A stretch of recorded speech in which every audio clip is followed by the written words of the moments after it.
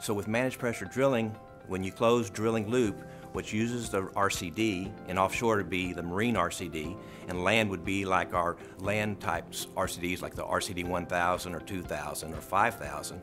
This allows the customer to manage the pressure real time using Halliburton's managed pressure drilling software, hydraulics models, integrated with Sperry's geotap, downhole pressure measurement, and Baroid drilling fluid graphics.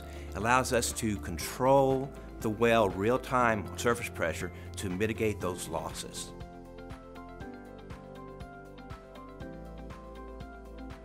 Primarily, number one is safety. I mean, safety because you have real-time surface pressure control. And it's real-time, and it doesn't require any type of human intervention because it's a passive sealing element. Secondly, the benefit to the client is in these challenging reservoirs where they historically have narrow margins or narrow windows between pore pressure and frac gradient. The managed pressure drilling solution has proven to be able to reduce those costs and reduce that non-productive time.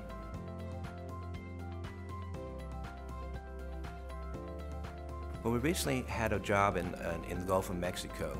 It was in the mahogany field, and the customer had a re-entry, which we were excited about this because it was a temporary abandoned well that had these drilling challenges that we spoke of earlier that related to mainly to mud losses and kicks and wellbore instability.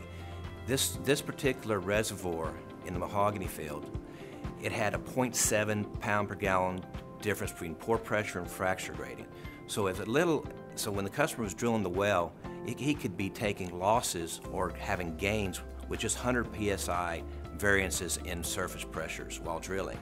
So he came to Halliburton with a solution for a managed pressure drilling solution so that we could maintain that pressure real time, and if he was taking losses, we would decrease the mud pressure, the equivalent circulating density. If he was gaining, we'd increase the equivalent circulating density.